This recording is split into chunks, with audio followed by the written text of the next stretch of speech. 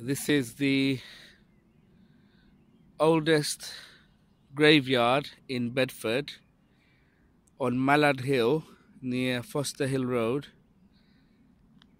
It's on 37 acres, first created in 1855, and then later, when there was no space left, it was increased to so that it's in total there's 37 acres. There were some military graves on this side. Later on, when even the 37 acres were nearly full, another graveyard was built after 1987 in the North Road area on the other side of the town, near Renhold, the village of Renhold.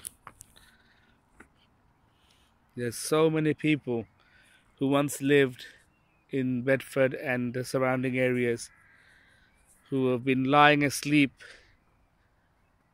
in these graves,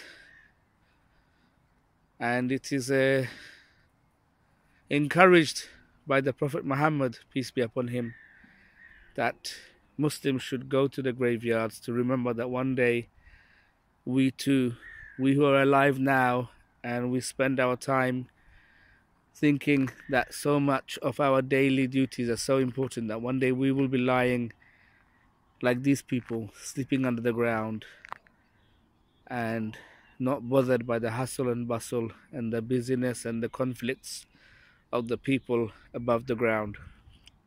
Who knows how many thousands of years we will have to wait before being resurrected again on the Day of Judgment.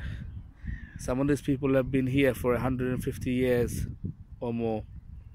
As you can see, some of these graves, the names and the writings have faded away. The gravestones are tilted, some broken. It's good to come to the graveyard now and then to soften the hearts and remember the next life, the Akhirah, and to give perspective to our problems that we sometimes think are so big, that overwhelm us and that make us break family ties and break up friendships.